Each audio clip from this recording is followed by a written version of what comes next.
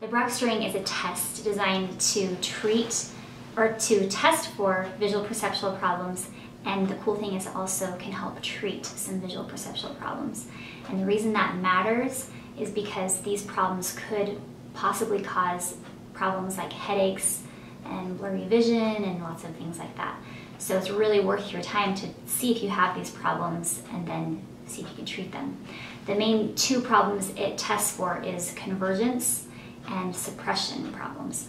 So convergence is when both of your eyes are looking forward at an object that's coming in close or that's closer, so you have to almost cross your eyes. And if you are not converging, then one eye is looking forward and the other eye is coming in. And if you're having that problem, then you may be seeing double. Suppression is when your eyes are, they may be converging and you don't have any problem with your actual eyes, but your brain has decided to ignore one of your eyes. And so in that case, you will just see one field of vision. So I'll show you how it's done. You put it up to your nose like this and hide your hand from your vision, and you want it tilted down a little bit. And the way I do it is I put it about the first bead about 10 inches from your nose, second bead about 10 inches from that one, and the third bead about 10 inches from the middle bead. And you look at the middle bead and you want to see that it is clear and that you only see one. And if that's the case, then look at the far bead and you want to see that it's clear and that you only see one.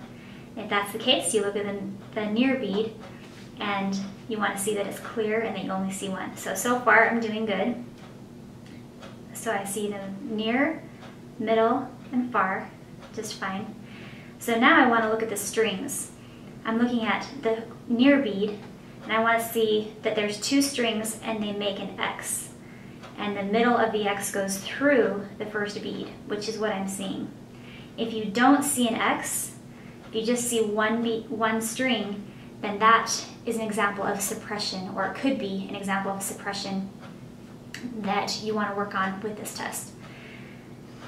You also may see two strings, but the X is not at the bead. It may be behind it or in front of it. And if that's the case, then just keep focusing on the bead and see if you can move the middle of the X to the middle of the bead. Another way you can think of it is if you had, so say that the X is far away from the bead, so pretend there's a little bug on the string and watch that little bug coming in and meeting on the bead, and that may help you to move the middle of the X where it's supposed to. So do that for the near bead and then do that for the middle bead. Make sure the X is in the right spot and do it for the far bead. So now that you're seeing all that, let's see if we can challenge your convergence a little bit. So look at the near bead and you want to bring it in and make sure, well, you can see my eyes, make sure that you still see one bead. So I'm still seeing one.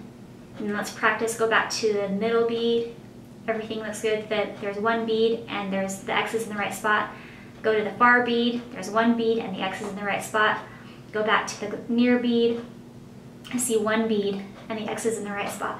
So everything's good and you can move it in, but normally most people, even if they don't have any visual perceptual problems, can't see one single bead closer than like an inch, so I don't expect any better than that.